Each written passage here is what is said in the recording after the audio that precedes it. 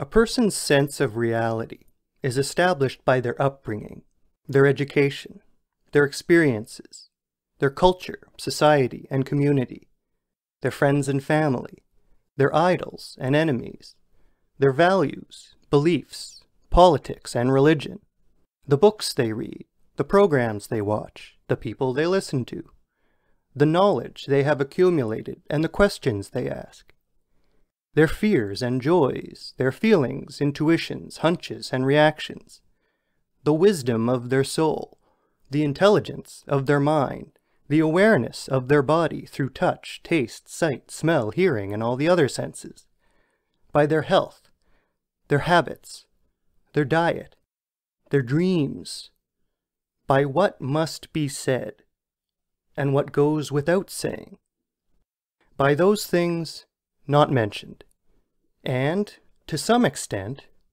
by reality itself. The fuddy-duddy fundamentalists are no fun.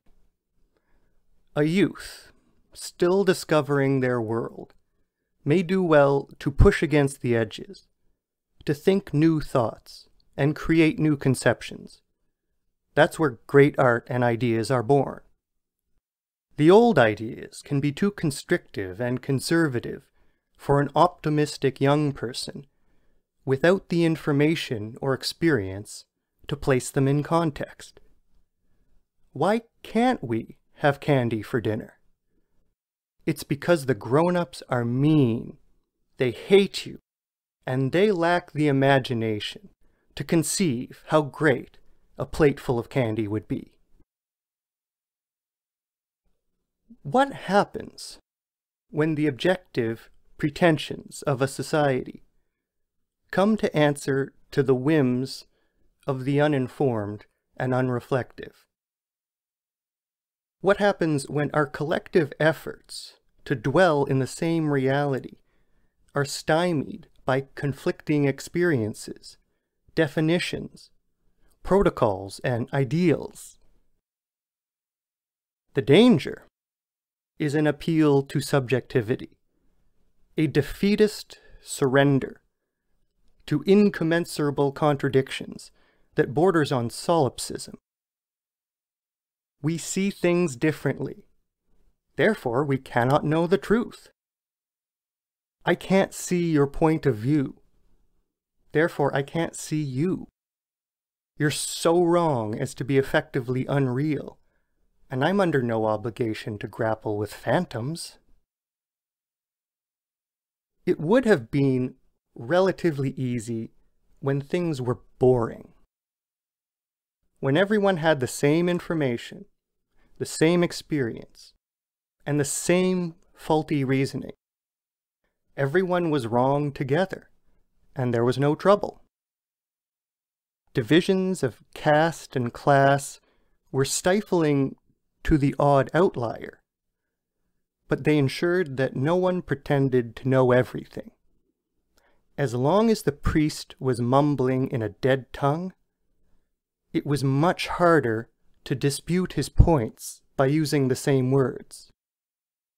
Print a copy of the good word for everyone in their own language, then tell them they all have an equal capacity to understand it.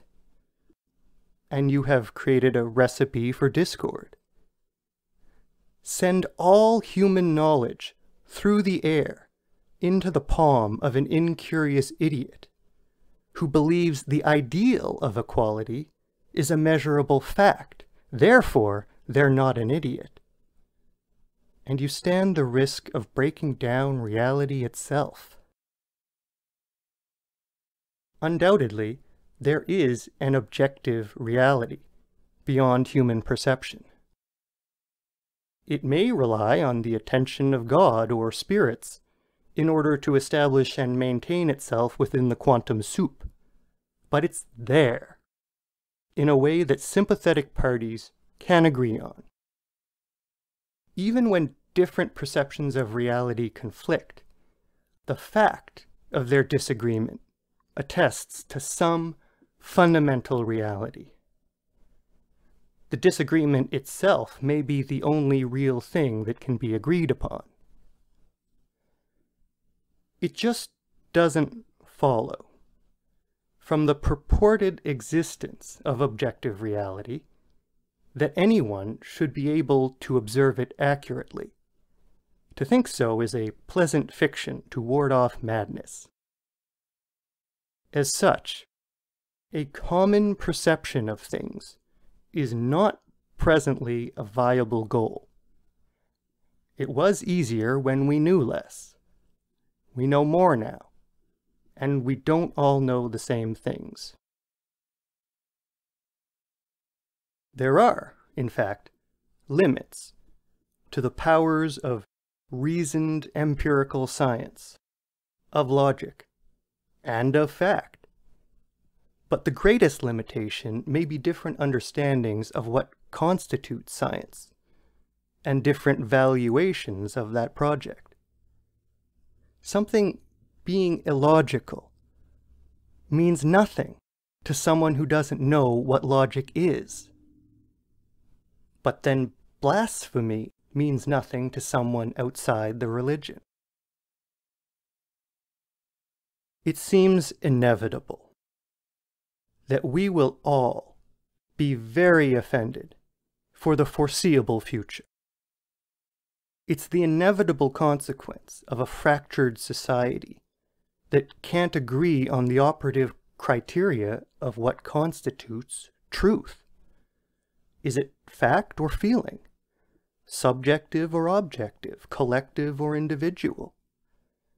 At a time when there seems to be more disagreement than ever before, merely stating one's perception of what is can be received as a personal attack, to say nothing of an attack on the world itself. It is actually the means of interpreting the world that is being threatened, a world view that the person has come to identify with personally. The ego is threatened along with the idiom. As long as it's the case that even the best of us are bound, to some extent, by our perspectives, and our infinitely divisible society is still up in the air about what we collectively can believe, being right won't be enough.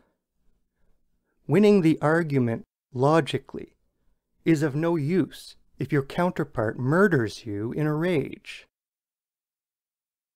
Understand that the people in this place have strange ideas and customs. They do this weird dance, and everyone always wears these hats. They have a litany of taboos you want to stay away from. They're good people, though, for the most part. Just a little superstitious. We must become anthropologists of each other. Beyond all differences, real and imagined, we are all human. Mastering one language does not mean you can speak to all people. The more humanity fragments, the more facility in different conceptual languages will become valuable. The greater the multiplicity of perspectives, the more it is incumbent on those sure of their own ground to venture elsewhere.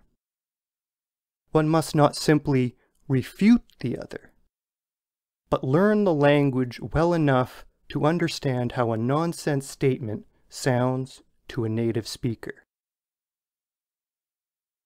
In the end, it may fall on those favoring the cold rigor of reason to cultivate the empathy necessary to get us through this alive.